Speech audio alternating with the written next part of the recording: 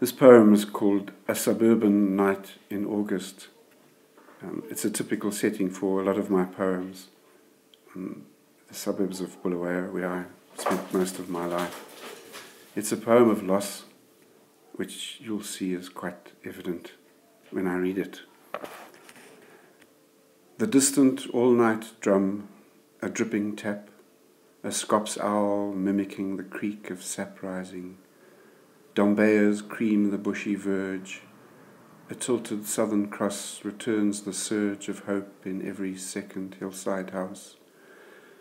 The world is waiting, trembling like a mouse as you, unconscious of the cricket's rasp, in warm socks and striped pajamas, unclasp your hair, give it a tousle, set it free, smiling at him the way you smiled at me.